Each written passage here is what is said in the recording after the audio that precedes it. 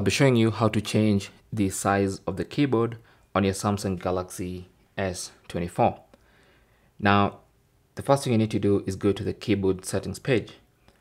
There are two ways of doing that. One is going to settings, and then under settings, go to general management, and then go to Samsung keyboard settings, and that takes you to the Samsung keyboard settings page.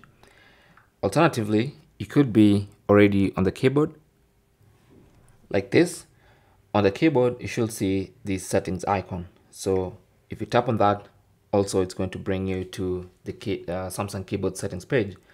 Now, when you get to the settings page, you want to scroll to size and transparency.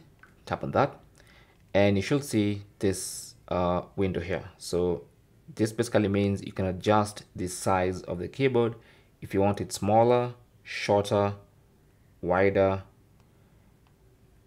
or just bigger and even taller. Then you can choose you can basically change the size of the keyboard. So for instance, if you select that, tap on done to save the changes, and now when you're on the keyboard, you'll notice the keyboard is much bigger. Okay, that is basically how to change the size of the keyboard on your Samsung Galaxy S24. Thanks for watching. Leave your comments and questions down below, and good luck.